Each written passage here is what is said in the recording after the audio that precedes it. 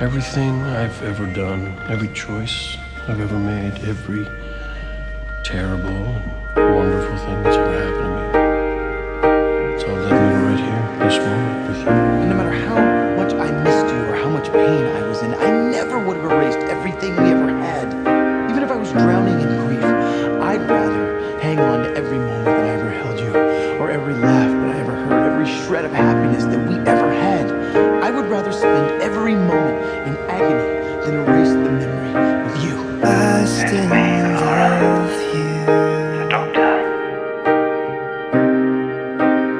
I still want you.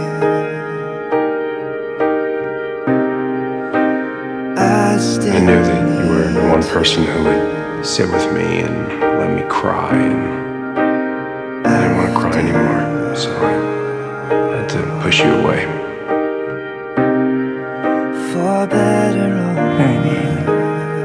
Marry me again in front of all our friends and our family. sickness and death. I don't know what you're thinking, but I hope it's not that you're gonna run off without your husband. I have to go. That's the last thing that Ronnie said to me that night.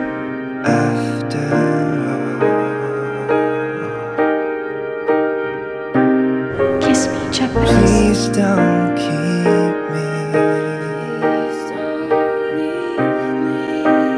Please don't keep me. I want to stop standing still. I want to move forward. I want to come with you. And the second thing, I love you.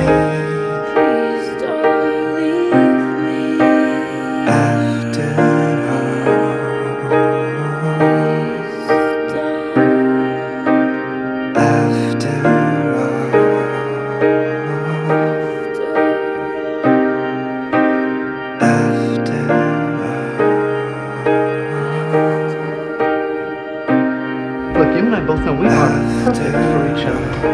I promise you, I will not let anything happen to you. I just never thought I'd see him